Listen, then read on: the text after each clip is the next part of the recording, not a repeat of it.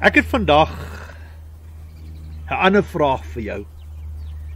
As jy vandag moet sterf, as jy vandag die tydelike met die ewigheid moet verruil, en die Here kom jou haal, het sy wat dit is met noodlot, natuurrampe, siektes, of het net pleinweg jou tyd is wat die Here jou kom haal. Hoe sal mense jou onthou? Wat sal hulle van jou onthou? Wie sal jy wees? Sal mense van jou praat? Verstaan jy, sal daar, as mense by mekaar moet kom en oor 'n jaar of 2 jaar of 5 jaar van jou praat, as hulle ooit so lank van jou praat, hoe sal jy hulle onthou? Wat sal hulle van jou sê? Verstaan jy, hoe gaan mense jou opsom vir wie en wat jy is? As ons byvoorbeeld kyk na Hitler, mense onthou hom nie vir hoe hy gelyk het nie, maar die skade wat hy berokken het, en hoeveel mense vir hoeveel mense se dood hy verantwoordelik is. Dis hoe mense hom onthou, die rekordboeke. As jy op rekenaars ingaan in geskiedenisboeke, is dit waarvoor hulle hom onthou, van hoeveel duisende mense hy vermoor en doodgemaak het in sy lewe. Die leierskap, die sleg leierskap wat hy getoon het, wie en wat hy is. Dis hoe mense hom onthou. As ons kyk na iemand soos Jesus Christus, die Seun van God, elke van ons het 'n unieke manier hoe ons Jesus Christus onthou. Die Bybel is hard en duidelik van wie en wat hy is, dat hy die Seun van God is. God is sy Vader, wat deur die Heilige Gees het God ons Vader vir Jesus verwek in die Maagd Maria deur die krag van die Heilige Gees, en hy's gebore uit 'n Maagd Maria. Ons weet hy is die Seun van God, die Messias, die Christus, Immanuel, God by ons. En ons weet hoe ons onthou. Ander mense wat nie in Jesus Christus glo nie dat hy die Seun van God is nie. Hulle lag hom uit, bespot hom en sê, as dit 'n koning is, as dit 'n God is wat vlees geword het, dan wil hulle nie so 'n God aanbid te dien, want hy kan homself nie eens aan 'n kruis gehelp het nie. Jy weet mos hoe praat mense hier buite, was omdat hulle die groot prentjie nie verstaan nie. En hulle heel duidelik ook die God se stem kan hoor. Dis hoekom hulle die groot prentjie nie verstaan. Maar ons weet die stempel wat Jesus Christus kom afdruk het op hierdie aarde, op hierdie skepping, op hierdie planeet, op hierdie rots.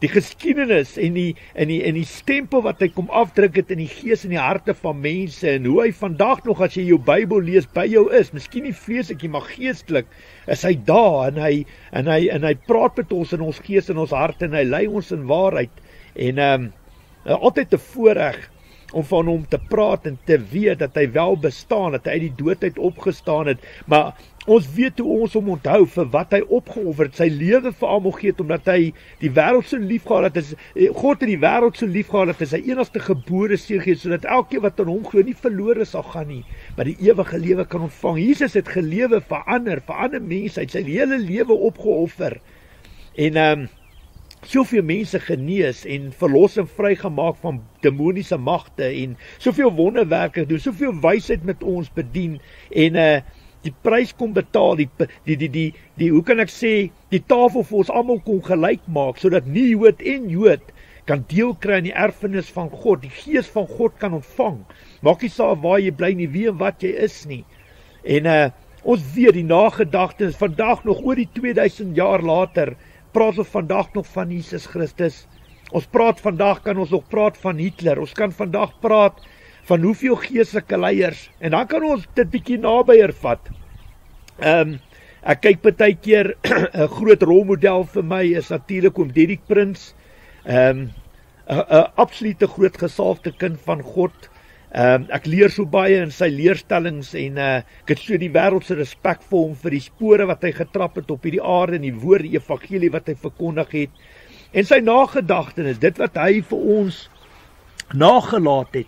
En jy onthou hom nie vir hoe hy lyk nie, en hoeveel kinders hy gehad het, en of hy vrou gehad het, en waar het hy geloop, en waar het hy bedien nie.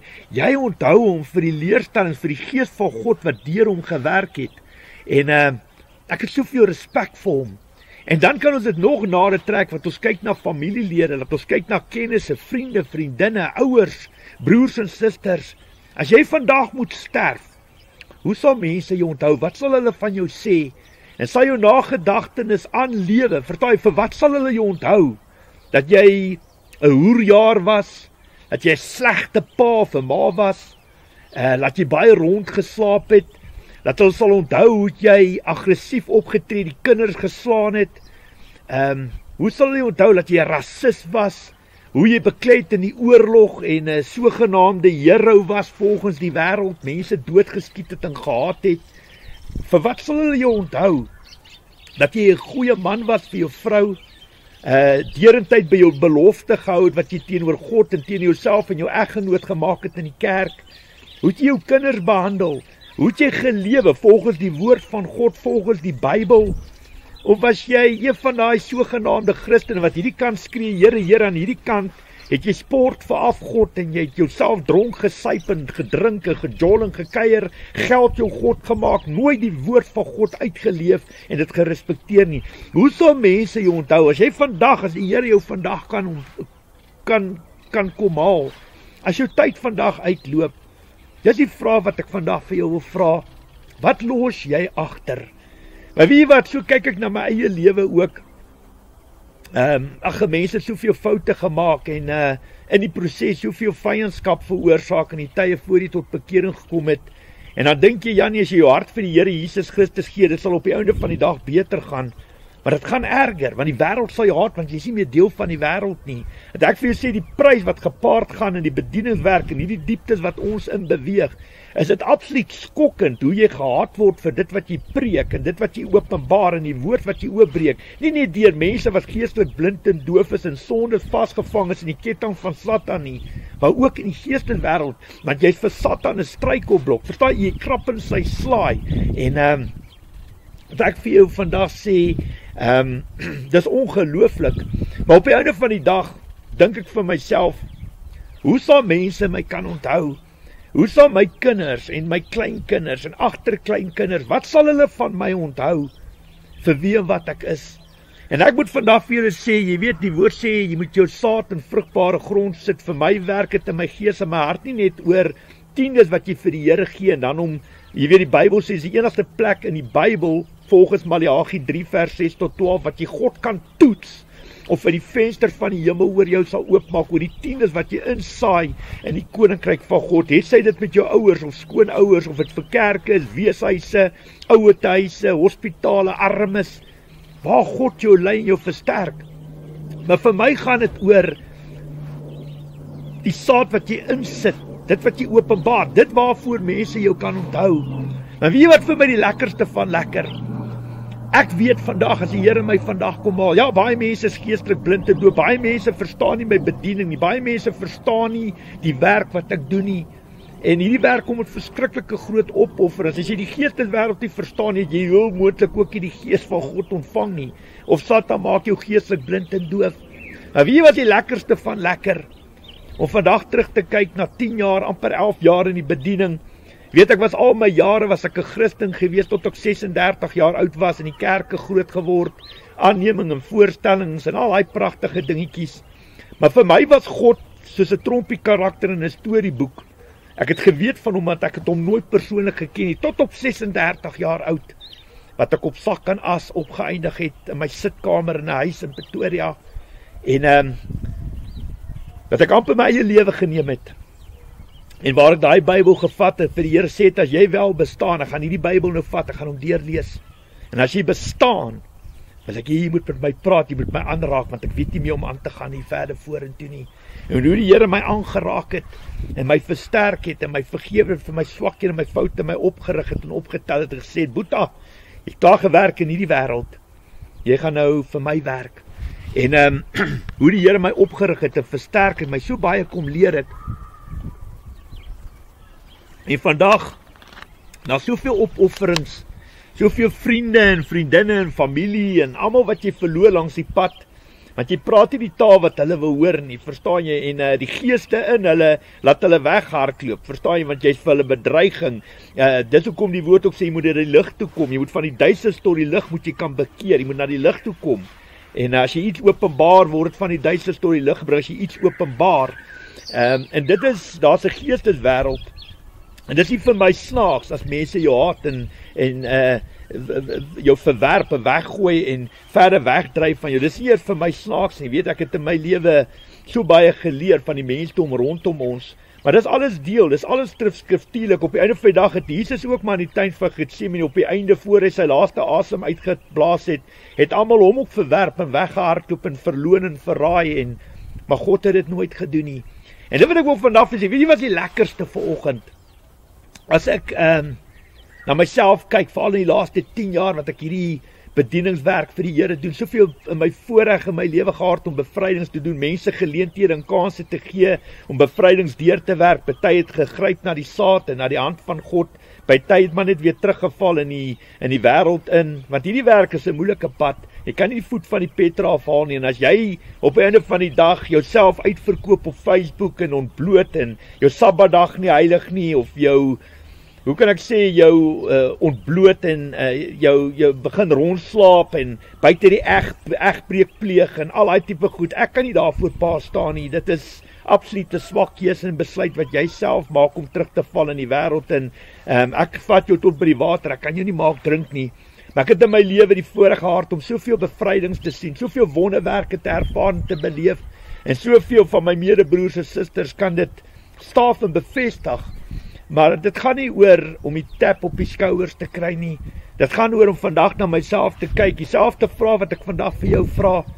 As jy vandag jou laaste asem uitblaas, God kom haal jou. Hoe gaan mense jou eendag onthou?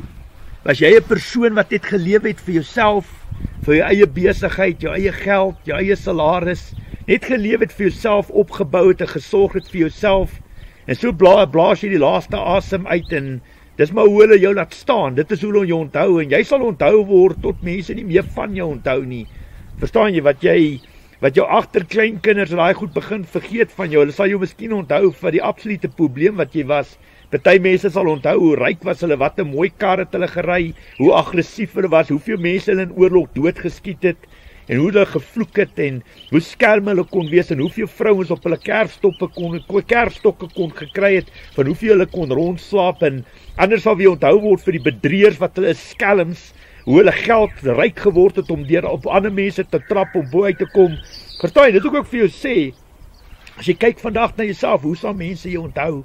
En wie was die lekkerste? Weet jy hoe kom ek by hierdie rede vir hierdie vraag vandag uit? Want ek het vandag bietjie na myself ook gekyk. Dit lê op my hart, op my gees, om na myself te kyk. Hoe gaan mense my onthou? Wat is die nagedagtenis wat ek agterlaat? Wat het jy geplant in jou lewe? Hoe sal mense jou onthou? Baie van die mense wat naby my 'n pad stap, wat jarelang saam met my 'n pad stap, saam met my gegroei het in die Here Jesus Christus, wat vandag nog my bemoedig en ondersteun en saam met my bid en luister en kuier by my, wat naby aan die Here lewe. Hulle sal vir julle vertel hoe het ons gegroei saam met die Here. En vra vir hulle, dis nie 'n maklike werk. Hoe nader jy kom aan Jesus Christus, hoe meer sal jy gehaat word. Maar wie was die lekkerste lekker van vandag? Mense sal my nie onthou van die groot probleem wat ek was voor ek tot bekering gekom het. Ja, mense sal altyd die slegte van jou sien. Jy kry mense wat soos vlee in 'n boom sit hier buite en wat wag vir 'n hond om te ontlas, laat hulle daar gaan sit. Jy kry mos mense wat altyd die foute by jou soek. Jy sal 250 miljoen goeie goed doen, maar hulle sal altyd net die slegte van jou onthou. Party mense sit in 'n boom en hulle wag vir daai een hou wat hulle jou kan gee. Een fout wat jy maak of 'n ding wat jy sê of wat jy optree sodat hulle jou vir die res van hulle lewe kan boelie en net die slegte van jou. Jy kry mos daai tipe mense. Weet jy wat, mense sal my nie net onthou van hoe kwaai ek was in die bediening en hoe ek hulle getig en vermaan en nie storieetjies gepraat nie. Ek het dit nooit hierdie werk gedoen vir geld of om jou te please of vriende te maak. Ek het hierdie werk gedoen omdat ek lief is vir die Here en omdat hy verheerlik word deur my geloof en my gehoorsaamheid. Maar weet jy wat, mense sal my nie onthou van met wie ek getroud was of hoeveel kinders ek gehad het nie en in watter huis ek gebly het en watter klere ek aangetrek het en hoe my bediening uitgeloop het en hoe ek hard en duidelik gepraat het, nie storieetjies gepraat het. Ek was nie bang om my kop uit te steek en die woord te spreek. Weet jy waarvoor sal mense my onthou? Wie was die lekkerste van dit wat ons doen? Op die einde van die dag kan my kinders, se kleinkinders, se agterkleinkinders op Facebook gaan, of hulle kan op YouTube gaan, en al my leerstellings, al my werk, al my saad wat ek in die grond sit vir die laaste 10 jaar, kan hulle gaan luister. Kan hulle luister hoe die Heilige Gees, hulle pa, hulle oupa, hulle oom, hulle neef, hulle oupa grootjie, Hoe die Here hom versterk deur die Heilige Gees om hulle te versterk en te lei by die pad van waarheid. Weet jy wat 'n voorreg is dit, wat ek weet hoe nader ons kom aan die tye, veral met die merk van die dier en ons weet daai tye wat kom, gaan nie maklike tye wees. Ons weet dit gaan moeiliker kom tot by daai tyd en alles wat daarmee gepaard gaan. Maar daar gaan tye wees wat jy hierdie egte suiwer woord nie meer kan ontvang in ons kerke, en die kerke sal net praat wat mense se ore steel en dat die ouens hulle salarisse kan verdien, want as hulle te veel praat en te veel mense teregwys of vermaan en waarsku en hoe kan ek sê wat hulle weer die egte suiwer woord openbaar, gaan daai mense begin pryse betaal wat hulle howe toe gevat word, want dan is dit menseregte skendings en hulle gaan, ons sien klaar die verwoedende aanvalle wat daar klaar op God se heiliges van die allerhoogste is. En dit wil ek ook vir jou sê, wie was die lekkerste? As ek vandag sterf, ek blaas my laaste asem uit, sal my nagedagtenis vir ewig voortleef. En dit is die lekkerste, weet jy wat, ek het vir my 'n biblioteek oopgemaak, 'n nagedagtenis opgebou in die laaste 10-11 jaar in my lewe. En mense sal my nie onthou van wat 'n mooi kar ek gery het, of hoe ryk ek was, en hoeveel goals ek gehad het op my kerfstok, of die groot huise wat ek bly, en hoeveel besighede ek gehad het, of wat 'n goeie atleet of sanger ek was, of rugby speler ek was nie. Hulle sal my onthou vir die stempel wat ek afgedruk het, net soos om Derek Prins, klaar die tydelike met die ewigheid verruil het, maar die stempel wat daai man vandag nog afdruk, is ongelooflik.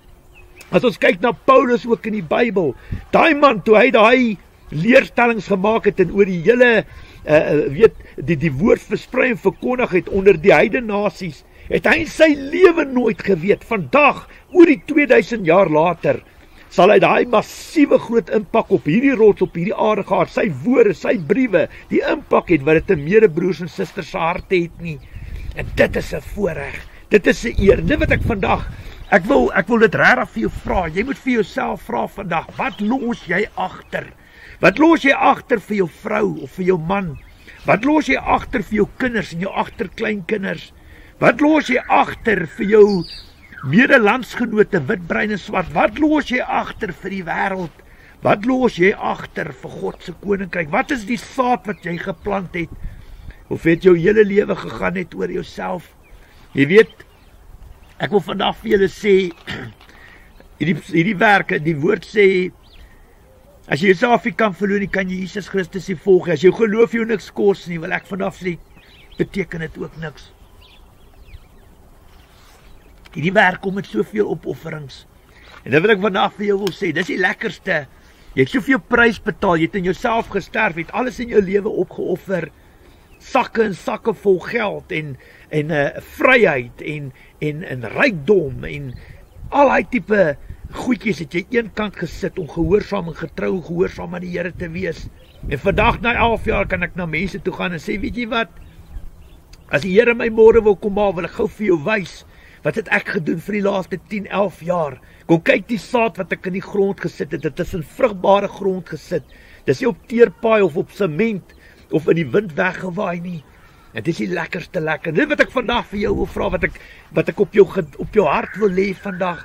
Ek wil vir jou vra, wat los jy agter vir die wat ook al weet van jou, wat hoor van jou, wat jou ken, of die wat eendag van jou gaan hoor? Wat is die nagedagtenis wat jy agterlaat? Want ons moet vissers van mense kan wees, veral as jy jouself 'n Christen noem. Verstaan jy? Moet jy in jouself sterf en jy moet mense vertel van God, jy moet mense nader trek aan God, jy moet 'n verskil maak hier buite. Gee jou alles vir die Here Jesus Christus. Dit gaan oor wat jy nalaat. Hoe gaan mense jou onthou? Staan op nie net vir jouself en vir jou nagedagtenis nie. Staan op vir jou God en vir sy koninkryk. Staan op vir Jesus Christus. En sien die positiewe in die negatiewe. Hou jou oë gefokus op Jesus Christus en op sy koninkryk. Moenie jou oë daar afhaal nie. Bly gefokus, staan sterke geloof. En loof en prys God in goeie en in slegte tye. Hy weet wat hy doen. Hy is Here, hy is God. Dis nie vir ons om hom voor te sê, aan te jaag, of ons wil op God af te doen. Ons hoef nie God 'n Messias te speel nie. Jy kan dit wag vir sy antwoorde, jy kan dit wag vir sy opdragte. Gehoorsaamheid is belangriker as offers. Wees geseënd in die Here Jesus Christus. Mag God hierdie saad wat so pas in jou hart geval het, mag God dit seën. Trek op die handbriek in jou lewe. Kyk na jouself, gaan tekenbord toe en vra vir jouself, hoe lyk jou lewe? Wat los jy agter? Wat los jy agter? Alles gaan nie oor geld nie. Verstaan, jy kan jou kinders geld gee. Weet jy, kom ek vertel jy, die grootste geskenk wat jy ooit vir jou kinders kan gee, is die Heilige Gees, die woord van God om hulle te leer. Hulle die verhouding te leer om met God te praat, 'n verhouding te kan hê. Dis die grootste geskenk wat jy ooit vir jou kinders kan gee. En selfs vir jou familie, vriende, vriendinne, mense wat met jou paaie kruis. En dis die lekkerste om vandag terug te kyk na 10, 11 jaar se harde werk op Facebook, op YouTube, op WhatsApp, op my rekenaar, soveel briewe, soveel leerstellings, soveel video's, soveel skrifgedeeltes en gebede wat God my laat maak het. En al die lof en eer kom hom toe. Niks wat ek sê, niks wat ek doen is uit myself uit nie. Dis alles net genade van bo af. En ek prys die Here vandag. Mag God hierdie woord seën. Gaan doen selfondersoeke, verheerlik God. Minder van jouself, meer van God in jou. Verheerlik God daarmee.